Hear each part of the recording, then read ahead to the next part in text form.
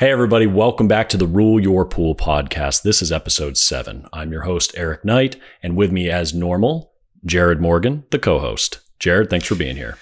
Oh, happy to be here. And for those of you not watching but listening, Eric and I surprised each other by wearing the exact same shirt on this podcast. Twinsies. And, you know, we didn't want to do this whole who wore it better thing, but I'm pretty sure it's Jared. So anyways, today's topic is continuing on our theme of the Langmuir Saturation Index, the LSI. In the last few episodes, we've covered pH, alkalinity, we touched on carbonate alkalinity, water temperature, calcium hardness, and there's only 2 factors left, Jared. We've got today's topic, total dissolved solids, and the next episode, which is going to be cyanuric acid as it pertains to the LSI. So today, total dissolved solids, there's just a few takeaways, and I'm going to run through them real quick, and then we're going to get into it. You ready to go? I think this one should be pretty short and sweet. We hope so. Famous last words. So first, TDS, it includes everything that is truly dissolved, but it does not include things that are in suspension. And there is a difference, but dissolved, we're talking salts, minerals, metals, ions like bicarbonate, carbonate.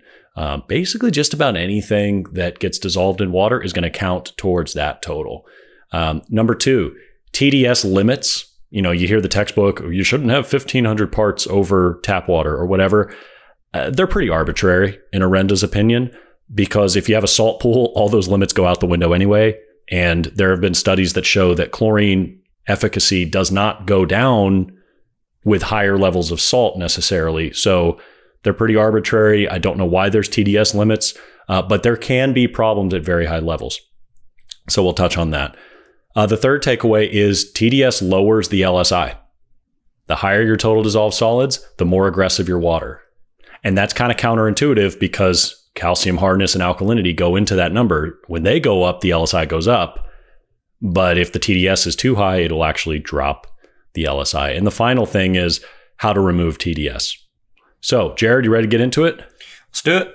All right, episode 7 of the Rule Your Pool podcast, Understanding Total Dissolved Solids. Here we go.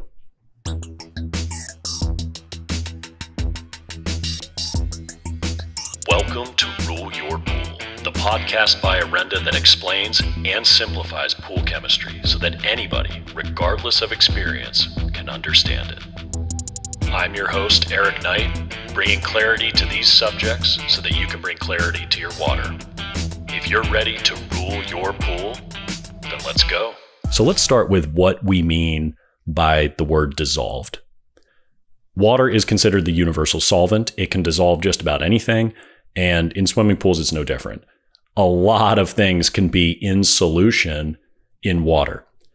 As it pertains to swimming pools, the main things that go towards this total aggregation of everything that's dissolved, the main things are minerals and salts.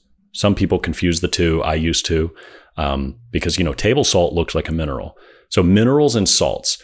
The common minerals by far and away are calcium and magnesium. And there's a lot of variations of salt. Of course, we have normal sodium chloride, which is salt. In a salt pool, of course, this is there. But if you're using liquid chlorine, Jared, what's the byproduct of using liquid chlorine?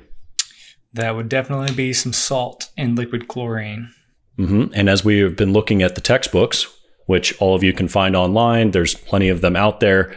Depending on what you read, you actually increase for every gallon of liquid chlorine in 10,000 gallons of water, your TDS goes up 30 parts per million, most of which is salt. So we could look further into that of how much of that is salt and how much of that is other things, but most of it's salt. So you may not have a salt pool, but if you've used liquid chlorine for several years, there's a good chance you've got a lot of salt in that pool. I've run into it many times with especially parts of the country that use bleach as a primary sanitizer. Florida comes to mind specifically when you go to a pool and you'll check the TDS and it'll be 5,000 parts per million on the TDS. And you're like, whoa. That's really high, which granted, that is pretty high. But these people don't have a salt cell on their pool, so they're thinking they have a, liquid chlorine, pool, and they're doing what they're supposed to do. But then they realize their TDS creeps up really high, really fast. Mm-hmm. And there's a lot of things that leave behind TDS, salt being the most common byproduct. But even if you're not using a salt chlorine generator where you actually added the salt yourself, if you use liquid chlorine, as we said, 30 parts per million per gallon per 10,000 gallons, that adds up pretty quick. But how about cal hypo? You use this cal hypo granular shock, that's 12 parts per million left behind, 4 of which is pure calcium hardness. Which me personally and us, I would think, we tend to favor the calcium level being a little higher. So that's not a bad thing in my book, but I can see where if you're running into, let's say, the desert in Arizona and you're evaporating a lot of water and displacing it and refilling with a lot of calcium, you might have a little more hesitancy to do that. Right. Accumulation is really what we're concerned about on this topic. Accumulation and its impact on the LSI. So TDS, it doesn't just include metals, minerals, and salts. It includes cyanuric acid. It includes nitrogen compounds. It includes ions like bicarbonate and carbonate, alkalinity. Uh-oh, what did I say? You said something there that I think is important to touch on. You said it doesn't include just metals. Oh, no, minerals. I think that's something that we need to just touch on real quick, is people have the perception that I have a mineral system or I use minerals in my pool. Mm-hmm. Man, let's just get real. That's a pretty sexy way of saying I have metals. Agree? Yeah, because most minerals are actually metals. Magnesium and calcium, the most common minerals in pools, those are alkali earth metals. And then you can add some silver and some copper and some other things that have disinfectant properties, and that we just lump them all into this nice word that says minerals. Right. And there's a difference between, now that we're on that little spider web trail, there's a difference between being in solution and being in suspension. So sequestered metals, you use a sequestering agent or something, that actually puts metals in suspension, which is not quite into solution. It makes it easier to filter them out, which is great. If you're trying to remove metals, sequestering agents are the way to go. But chelation, which is what we do SC1000, that individually binds ion by ion singularly, and it keeps metals in solution. So a lot of those mineral systems are chelated metals that have disinfection abilities, but they can't be oxidized, at least until the chelant breaks down. So there is a difference between the two. But in realistic terms, unless you're using a mineral system on your pool, you hopefully don't have nearly enough metal for this to make a noticeable impact on your TDS. It's kind of like phosphates. People ask us all the time, is phosphates part of TDS? Even if it is, it's such a small number. We're talking about parts per billion. So you'd have to have 2,000 parts per billion of phosphates, pretty high number, to have 2 parts per million to your TDS. So no, is it going to make any impact? Not noticeably. The people that use mineral systems, they have a little more control over what's going in. I was more talking about the people that double down on using a mineral system than they use a copper-based algicide or a silver algicide, and they're just compounding these things that are going into their water that they add up and they do get in the way, which is contributing to the overall TDS, just like the salts and the calcium and everything else that we're talking about today. So just wanted to make sure we clarify that minerals and metals and all these things, they play together.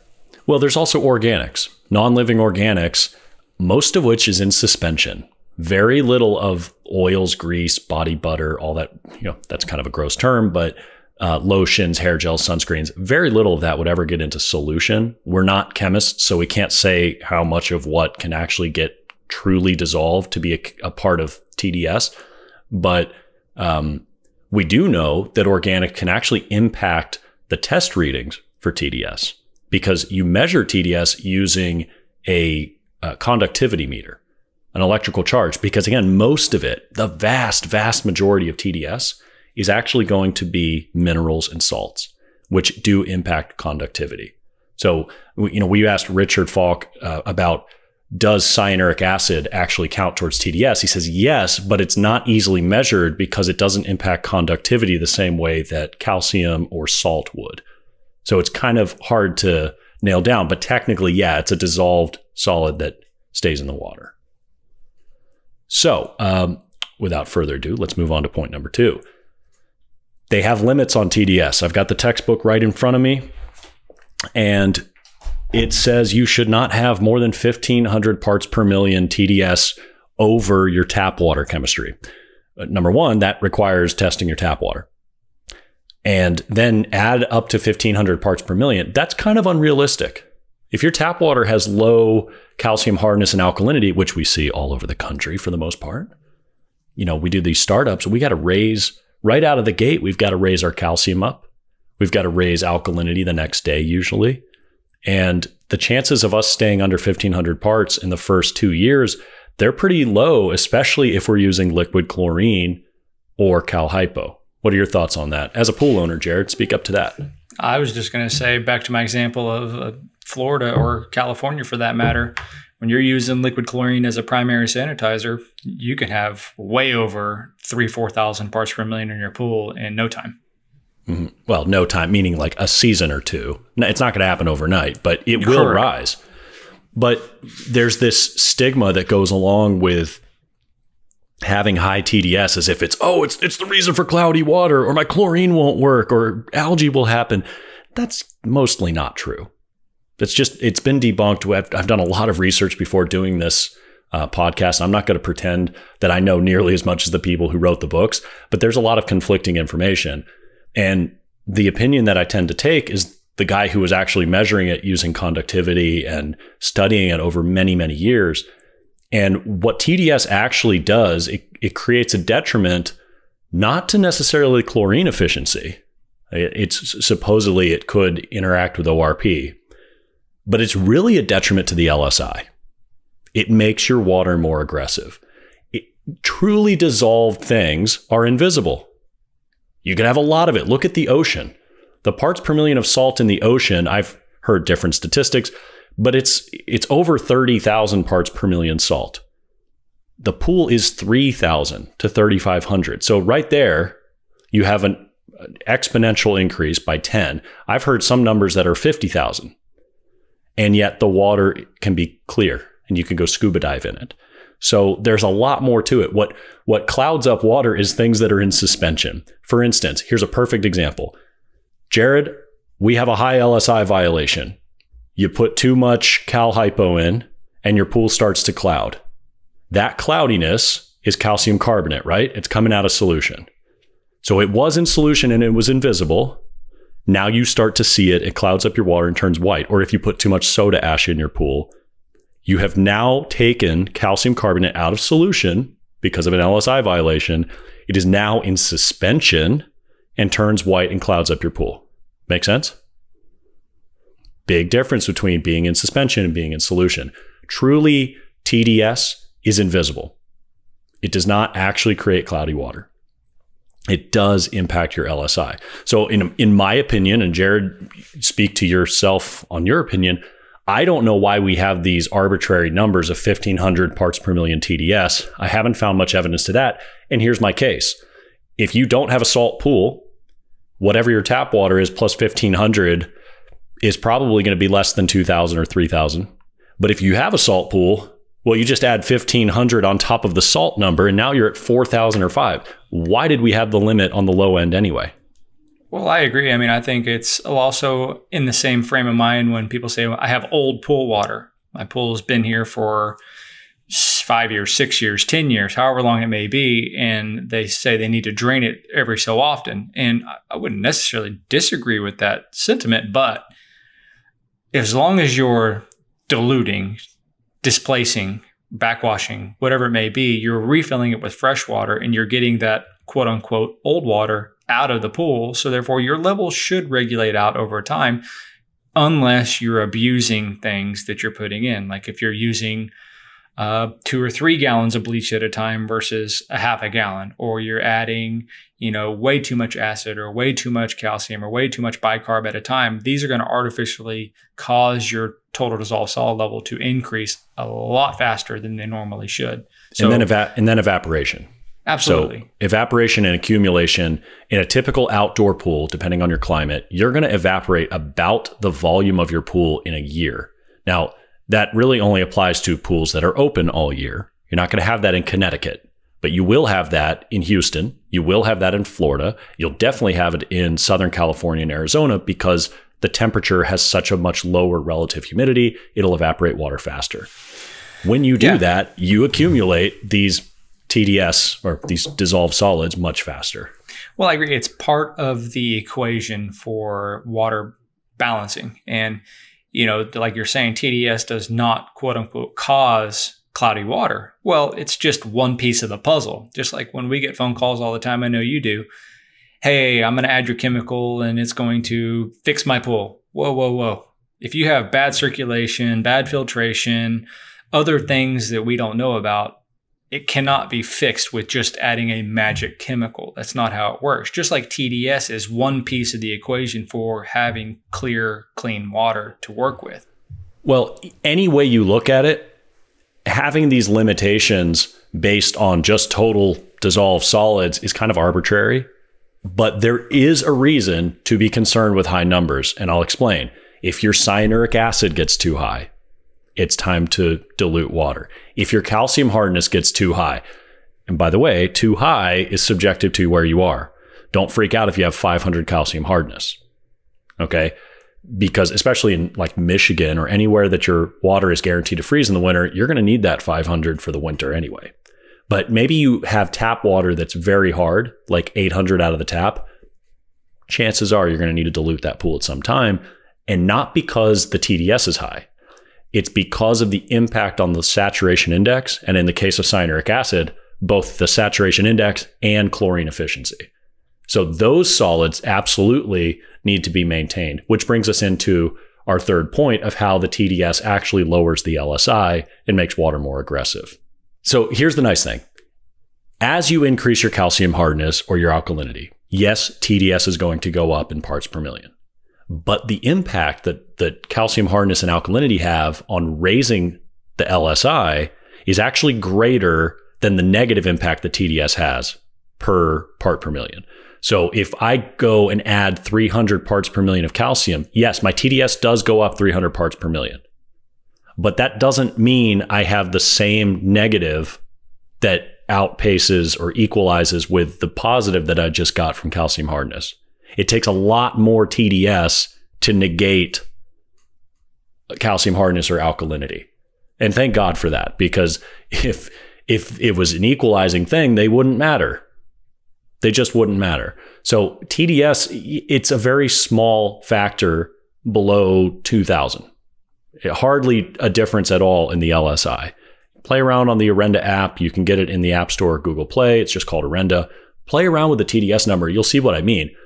But look at the difference between 100, which is the default baseline, and 3000.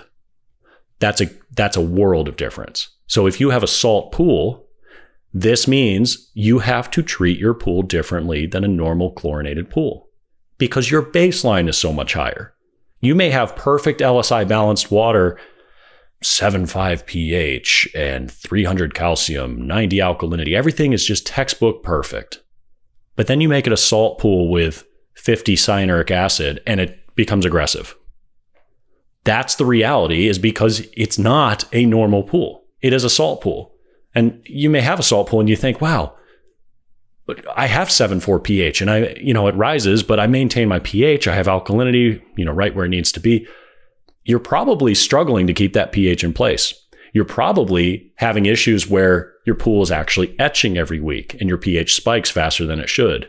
Of course, salt pools are supposed to rise, but because that TDS was not accounted for in the LSI, you're not thinking about it. Go ahead, Jared. Which reminds me, just as a caveat here, I know we've touched on it before, when you're entering the TDS number into our calculator, it's the total TDS, including the salt, not just the salinity level.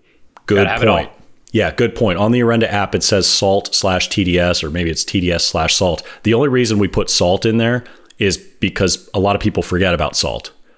And actually, there's two reasons. The other reason is if you need to know how much salt you need to add, that calculator is actually a dosing calculator too. So it'll tell you in pounds or kilograms of salt that you actually need. And a lot of times when customers call me doing startups, they'll pretty much ignore the TDS level when they're inputting the numbers on the tap water. And granted, there's not a ton of TDS in your tap water. There can be, but most likely there's not. But you still have to account for your TDS coming out of the tap when you're trying to figure out your LSI. Certainly. It's usually under 1,000. So you're right. It is a small factor. When the LSI was actually made before we made our calculator, it comes with a reference chart. And anything under 1,000 parts per million has some multiplier. And then it goes up a little bit if you're over 1,000. we expanded that, and we kind of went in by every 100, and it gives you a clearer picture of what TDS actually does. That's what people call me all the time. They say, hey, I use your calculator, but I'm getting your reading here and I'm getting a completely different LSI reading over here. And I understand that. And the reason being is a lot of times on the LSI formula, when you get to TDS, it says minus 12.1 or 12.2 if you're over 1,200 parts per million or under 1,200 parts per million. Well, in reality, it's not that simple. Now, granted, it's for convenience, and I understand that. But what we did is we definitely extrapolated that out to every 100 number. It gives its own factor for that TDS for the LSI. So that's why it's a little different, just if you're wondering. So the higher your TDS, the lower your LSI. Keep that in mind. So salt pools have to be treated differently. Old pools, mature water has to be treated differently. The accumulation from evaporation is a huge contributor to it. Also, be wary of the chemicals you're using. Your chlorine is primary among them. Calhypo will leave behind calcium and other things. Liquid chlorine leaves behind a lot of salt and other things. There are contaminants in liquid chlorine like iron and whatever else. Sometimes it depends on the chlorine. So just be aware. Algicides always leave something behind. Mineral systems leave something behind. Fortunately for us, we have a policy at Orenda where we make chemicals that do not leave things behind long term. So like a phosphate remover removes phosphates, becomes inert, and it physically gets removed by vacuuming or filtration. It's out. It doesn't actually contribute to your TDS. Same thing with enzymes. When they do their job, they're gone. So I'd say that's accurate for the most part, but there are some things that can accumulate in the water. But man, we're talking such a small amount that it's negligible. Well, the chelating agent would keep the metals in solution, but the chelating agent itself is not a dissolved solid. It was never actually solid. I looked into it. So I can say that with confidence. But anyways, that's immaterial. Just be aware that the older your water is, you're tending to have a higher TDS. TDS meters are not that expensive. The really good ones might be. So if you're in the trade, it's probably worth investing in one, especially if you're doing startups or winterizations. It's probably worth knowing. Anybody who deals with a salt pool should absolutely have a TDS meter. And if you're a homeowner, you can get them online for less than $30. And not just that, go to your local retailer too and get a chemical panel every once in a while, because you only need to check your TDS, in our opinion, every 3 or 4 weeks, just like cyanuric acid or calcium levels. These aren't things you're checking every single day. They don't swing that much from day to day or even week to week unless something dramatic happened. So get a baseline and check them every 3 to 4 weeks, and that's sufficient. Which brings us into our final point. These numbers don't change much because the only way you can remove TDS is physically. The easiest one is dilution. Drain some water out. And I'm not talking about evaporation. I'm talking about dilution. So physically, splash out in a commercial pool, but backwashing, that pulls water out with its minerals inside and discards it. You can do drain offs. You can take a pump. You can drop it down 6 inches or whatever it is and refill from the tap. Draining and diluting is the most efficient way to reduce your CYA. And the other one is mechanically. So like reverse osmosis filtration. That's a lot more expensive, but in drought-stricken areas, it may be your only option. Which in areas that open and close pools down, they get the benefit of dropping their water down when they close a pool, and then they get rain and snow usually, and they get dilution from that. So it's a lot easier to maintain a lower TDS or cyanuric level in climates that drain their pools down every year. So that's definitely a benefit, and definitely a lot harder to do it in, say, Texas or Southern California or Arizona or Florida, where we do not close pools. So right. It's tough. Yeah, winterization, you'll drop down a foot or two to get below the return inlets, blow out the lines. Then you get Mother Nature putting pure distilled water back into that pool. Rain or snow. That's distilled water. There's no minerals in it. There's no TDS in rain. Okay, because it evaporated, it condensed up in the sky, and it came down. So you will get the dilution, which in closing is a main reason why if your pool needs to be winterized, you need to have an LSI strategy. You have to have more than you might think of calcium hardness and alkalinity in the winter, because it will get diluted with distilled water. And that number will go down over the course of the winter, and you have to be able to maintain LSI balance. So quick wrap up here, and then we'll close this episode out. I think we moved through it pretty nicely. Total dissolved solids is anything that is truly dissolved, not what's in suspension, but dissolved in your water. The biggest contributors are minerals and metals and salts. So a lot of that has to do with the chlorine you use. And of course, if you have a salt chlorine pool, you actually added the salt yourself. But it also includes cyanuric acid, alkalinity, other things that you might not think about. But they're typically a lot smaller and less important. TDS limits, based on the book, we find pretty arbitrary, but there are reasons to keep TDS in line, mainly the Langmuir Saturation Index, the LSI. So when it's time to drain, it's not necessarily because the TDS is too high. It's actually because maybe your cyanuric acid is too high or your calcium hardness is too high and you're having trouble maintaining LSI balance or chlorine efficiency. If that's the case, yes, it's time to drain and dilute, because draining and diluting or physically removing TDS is the only way you can get it out. There's no chemical that goes after these things and removes them. You have to physically remove water and dilute it down, or use reverse osmosis.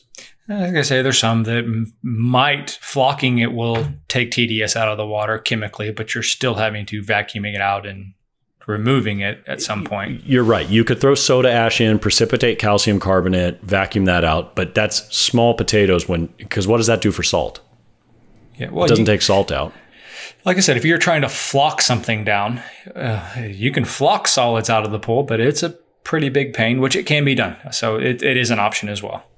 Yeah, we'd probably take a lot of it. But in any event, that's total dissolved solids as it pertains to the LSI. I'm Eric Knight, your host for the Rule Your Pool podcast. As always, Jared, thank you for being with us today. My pleasure. And if you have any questions, you can put them in the notes below, or this will also be on YouTube. Comment below or contact us. Thanks so much for your time, everyone. Thank you for listening to Rule Your Pool, a podcast by Orenda Technologies. For more information on what we discussed in this week's episode, check the links in the description or visit www.orendatech.com. I hope you find this show valuable enough that you tap that subscribe button and share it with your friends. You can also like us on Facebook and social media. And with our help, you'll be able to rule your pool without over-treating it with chemicals and wasting money. I'll see you next episode.